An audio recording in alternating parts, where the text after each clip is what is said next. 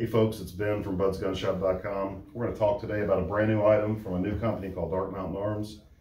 This is a little survivalist 5.7x28 rifle. Really neat. Been looking forward to getting this thing in. So let's put this gun together for you.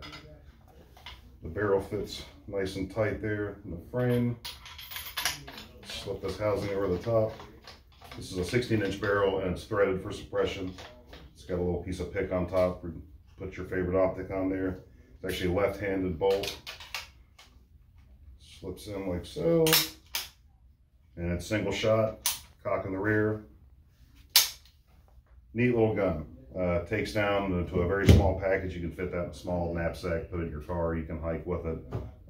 Looking forward to shooting this thing, but not very expensive item.